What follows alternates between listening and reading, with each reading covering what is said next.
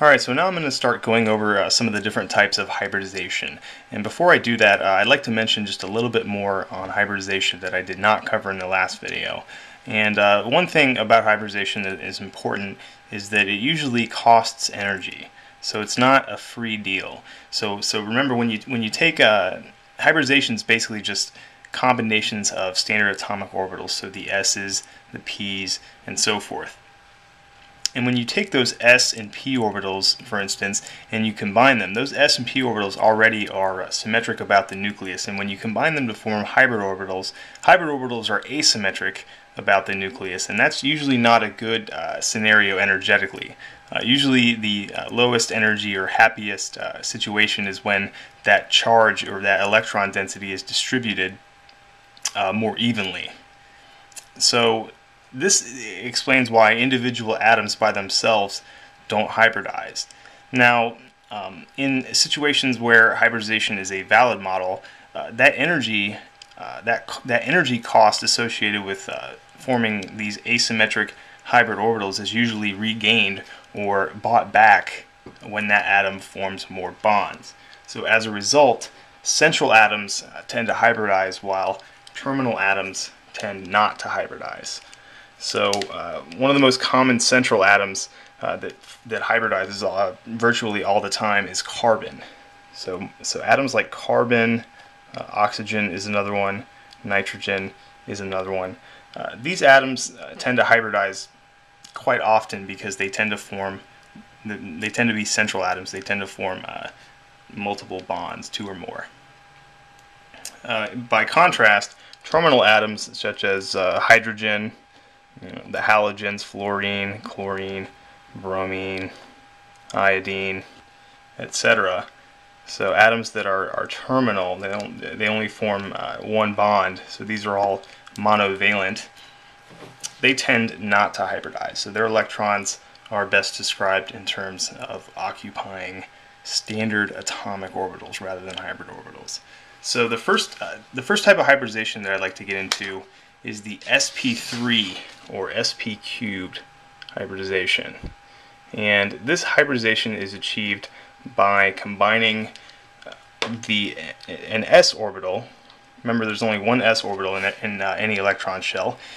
sp3 hybridization is achieved by combining one s orbital with all three of the p orbitals. So we have one s orbital and we have three p orbitals, and the one s orbital gets combined with all three of them to result in the formation of four energetically equivalent sp3 hybrid orbitals. Okay, so all of these orbitals are energetically equivalent. They're all asymmetric about the nucleus, but they're all both structurally and energetically equivalent. They all have the same shape. The only difference between them is they just simply point in different directions. So for sp3 hybridized orbitals, each of these orbitals, like I said, they're energetically equivalent. Each of them has 25% s character and 75% p character. So because one s orbital out of all four of the orbitals that are combined together, because only one out of those four is an s orbital, that corresponds to 25% s. So 3 out of the 4 are p, and that's why it is considered 75% p character. So notice also that the total number of orbitals is the same. So the total number of hybrid orbitals that is formed matches the total number of standard atomic orbitals that went to make those hybrid orbitals. That will always be true. Okay? So these sp3 hybrid orbitals, it turns out that they are actually 109.5 degrees apart from one another. So this is very, very similar to what we saw in Vesper theory, which predicts a bond angle of 109.5 degrees between four equivalent repulsive electron groups. So although sp3 hybridization tends to agree strongly with the Vesper model, it's not exactly the same model. This is more centered on on the mathematical combination of the orbitals. Vesper theory is a more theoretical concept that just deals with these equivalent groups repelling one another. So this is kind of a poor drawing. This shows the sp3 orbitals separately. So a good picture of the sp3 orbitals might be to show them all together.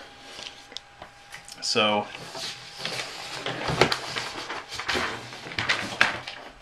in the videos that follow, I'm going to choose carbon as my central atom, and the reason why is because carbon hybridizes a lot, and carbon tends to assume many different types of hybridization, so it's easy to use carbon as an example of the various types of hybridization. So remember, in either the last video or the video before it, or both, I started talking about the fact that when we apply standard overlap overlap of standard atomic orbitals, that's really not in keeping with what's going on with methane, CH4, the compound that is composed only of carbon and hydrogen. So it turns out that hybridization, or sp3 hybridization, turns out to be a very, very good model when describing the bonding and electronic behavior of methane, CH4. So not only is the formula in agreement, the CH4, but the bond angle of 109.5 degrees is also relevant as well. So basically what we have here is we have these 4 sp3 orbitals, right? And then each of those sp3 orbitals overlaps with a 1s orbital of hydrogen. So the sp3 orbitals are shown in green, and the s orbitals of hydrogen are shown in blue. Now I should point out that for the sake of not being able to draw these pictures very well, I have excluded the back lobes of these orbitals. So it's not just one lobe here, okay? These green orbitals actually, they really do have a back lobe to them, although it's not shown, okay? So that is sp3 hybridization in a nutshell. There are other molecules other than methane in which sp3 hybridization is also a good model to describe the bonding. Case in point, ammonia. Start talking about ammonia, NH3. And remember, if you draw the Lewis structure for ammonia, you find that there's a lone pair on that central nitrogen atom. And if you apply the concept of orbital hybridization to ammonia, you can pretty much do the same thing that you did with methane, that you have 4 sp3 hybrid orbitals. The only difference is 3 of those sp3 hybrids are going to involve overlap with a 1s orbital of hydrogen, and one of the remaining sp3 hybrid orbital is going to accommodate the lone pair. Okay? So if I have an sp3 hybridized nitrogen atom, it's going to look something like this.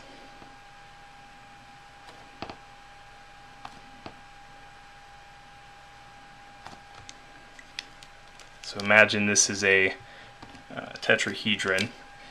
So one of the hydrogens will go here, one here, one here, and there are 2 electrons involved in each bond.